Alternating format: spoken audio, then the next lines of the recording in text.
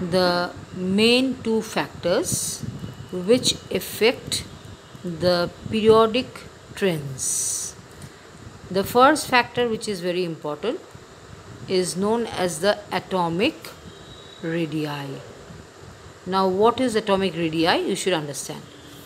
Here, see, I am drawing an atom. This is the nucleus. This is supposing one shell. This is another shell.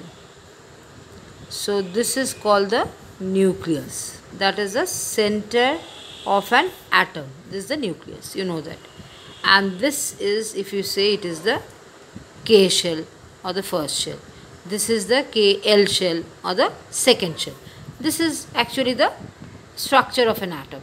Now we are talking about atomic radii. Atomic radii means, as in a circle we understand what is a radius. Here also is the same thing. Only difference is that atomic radii from the center of the atom to the last shell of an atom. To the last shell of an atom. That means in a circle there is a fixed radius, you understand. But atom, if you visualize this can be many circles drawn one inside the other.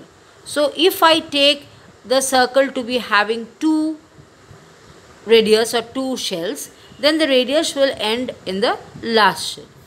If the atom has, supposing 1, 2, 3 shells, that is K, L, M, N, then from the center to the LMN, to the N shell, this will be called the radii, radius of an atom.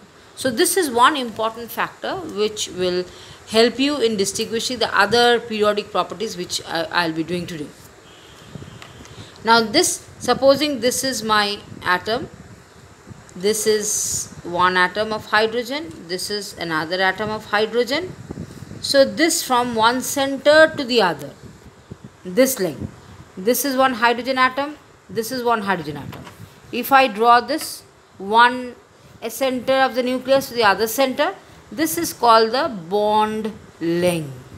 You will find that often we will be going to mention the word bond length. That is, what is the bond length? So this is the distance between the center of two nucleuses of a same element is known as the bond length.